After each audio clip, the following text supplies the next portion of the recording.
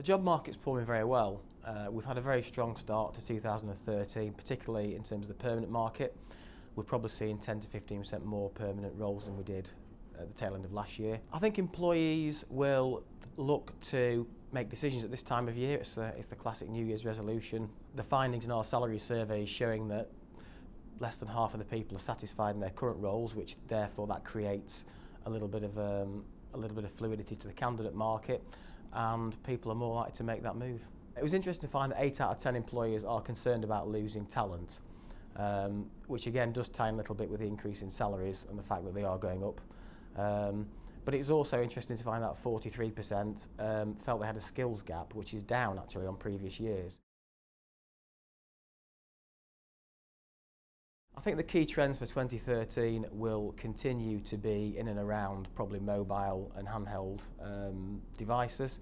I think we've seen no signs of that abating at the moment. It's particularly in the retail market where we're seeing the high streets under pressure and everything's moving online, so we are seeing a real drive towards that. There will be a move towards virtualisation. I think there's been a little bit of cynicism around the cloud and concerns over security, but we are seeing more virtualisation type roles coming in.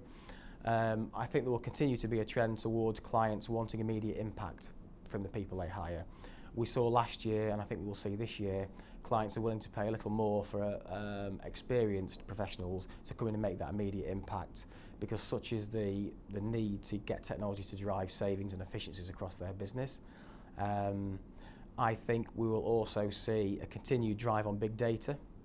It's something which is a hot topic at the moment. I think in terms of skills that will be in demand, I think we will still see a real drive towards the handheld apps. So we're going to see people with experience of the platforms, the main 3 platforms for handheld, so Android, iOS, which is the Apple operating system, and Windows 8. I think we'll also see a demand for people with the development skills that go with those.